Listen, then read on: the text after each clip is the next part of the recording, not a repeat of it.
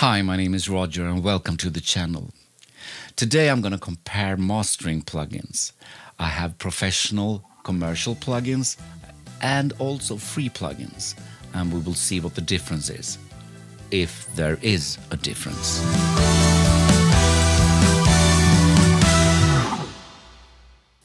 What mastering is, how you should do it and why you should do it is a subject for another video. I did a video where I interviewed a great mastering engineer. His name is Roger.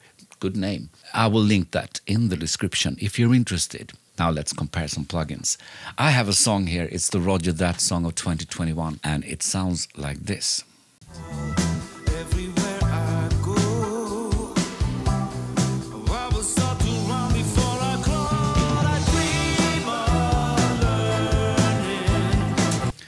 So on. Then I did two mastering chains, one with commercial professional plugins and one with free plugins. I will go through the commercial plugins now so you can see what I did.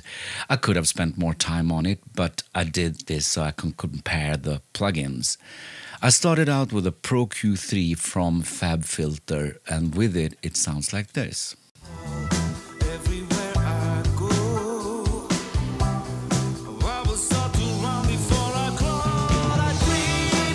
I high-passed the signal to make it fatter. Yes, fatter, because I took away frequencies that only took up energy, which left the audible bass to have more space, more room, hence fatter. I also took away a little bit of 200 Hertz. We all know that 200 Hertz is the devil. Then I needed a compressor, so I took the Shadow Hills compressor from Plugin Alliance, and with it, it sounds like this.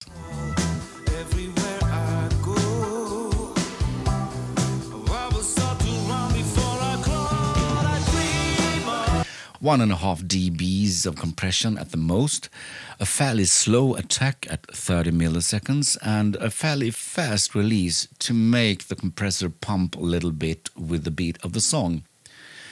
And then an enhancement EQ, and then I went for this Dangerous Backs EQ, where I raised a little bit of the high end from 7K-ish, and a little bit of low end at around 70 Hertz. And with it, it sounds like this.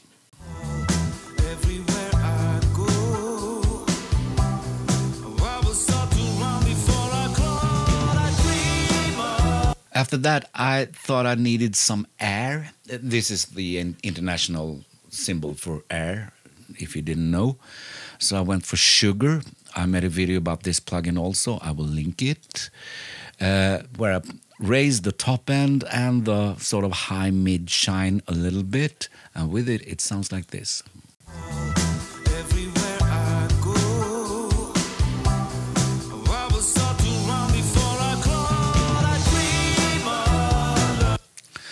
And then some stereo enhancement with an MSEQ. And this is the BX Digital version 3 from Plugin Alliance, Brainworks. I raised the sides a bit to make the stereo image a little bit wider. I also dipped a little bit around 1 kilohertz in the mid. So now it sounds like this.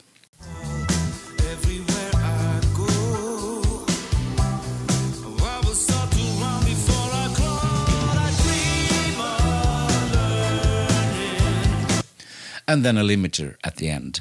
This is the Pro L2 from FabFilter, and I aimed for minus 14 decibels average-ish, because that's where most streaming services play their music. If you master your song louder than that, the streaming services will lower it to minus 14, and vice versa. And now it sounds like this.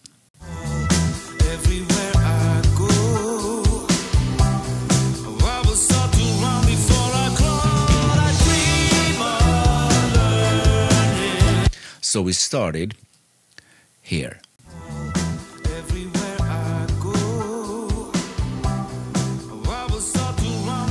And now we're here.